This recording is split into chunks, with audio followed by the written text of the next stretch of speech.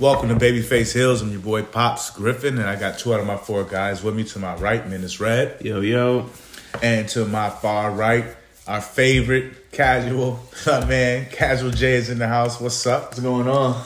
And you know what the Babyface Hills is, what we do here. We talk about professional wrestling, primarily WWE. And I'm not going to bore y'all with the intro and the long out. I am going to talk about...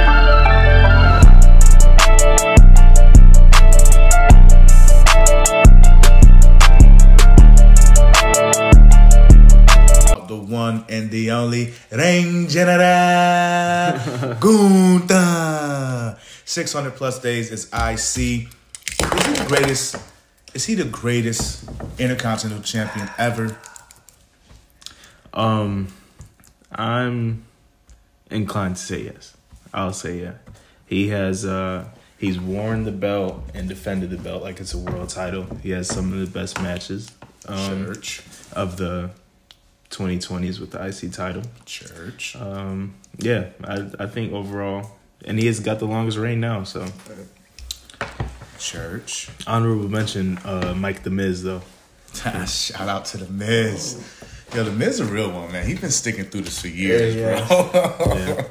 What you think, though, Jay? You think he the greatest, or? I don't want to call him the greatest, but as his argument, his resume isn't really 600 plus days. Yeah, and like Menace Red said, it's he defends like it's a world title, and he puts on great shows, great matches every time he does it too.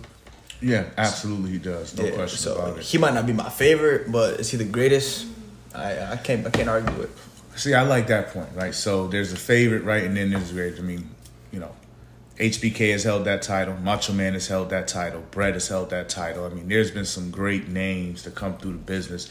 Shoot, my guy, Scott Hall, he held that belt, as Razor Ramon and did a great job. So, but Gunther is definitely that dude.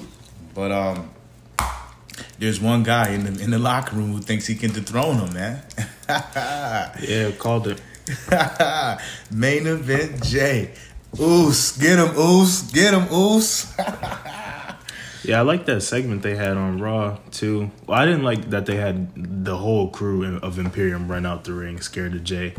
But I guess it makes sense to build Jay up as, like, a serious competitor. But it's 3-on-1. Like, why'd they all run out the ring? Right. And that's not very characteristic for Gunther either. No, it's not. I tell you what, though, man. Gunther, had the fans, everybody was locked in, tuning into what he was saying. He did a great job on the mic, but once Jay's music came on, the arena went nuts. I mean, even Big Pat got involved. He stood up on the table and was just wilding out. It was a party, man.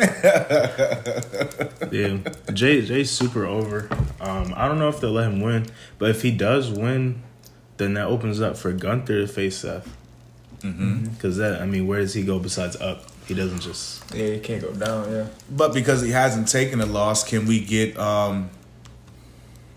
maybe a feud? If Jay beats him now, that's all of a sudden Gunther feels, I need to get that back, or I need to at least beat you. It ain't so much about the belt for him. Maybe it's about, making sure he beats him. I could see that happening. He can't just drop the belt and not have a rematch.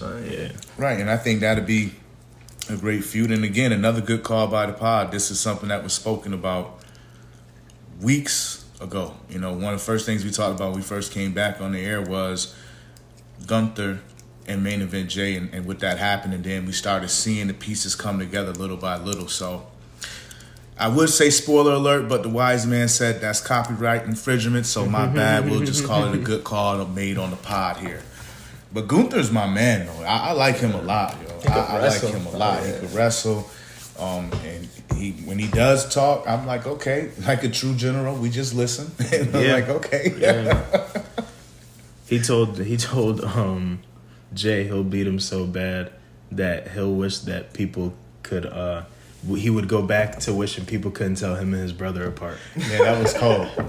That was cold. That was cold, yo. And then, being in the ring with Jay, you really see Gunther's height, man. I was like, oh, wow, that's a huge height difference, man. So I'm excited. I don't know if it's gonna happen at the Chamber or not, but I'm thinking it will. Not sure Right. how this whole thing gonna play out, but I'm excited that now we're actually finally getting to see it come together. It looked like it's gonna happen, and I expect it to be a really great match. Hey man, and again, a good call on the pod. I think Jay would look good with that belt, even if it is only a short term. Yeah. I just think right now, as you mentioned, Red, that he's getting over so much with the fan base right now.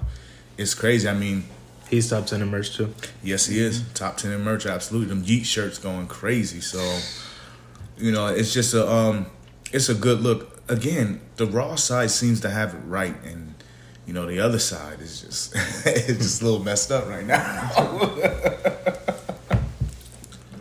They believe in kayfabe for the feels. If you go off script, then it's got to be real. We don't lie, cheat, and steal. Thank you for tuning in to another edition of Babyface Heels.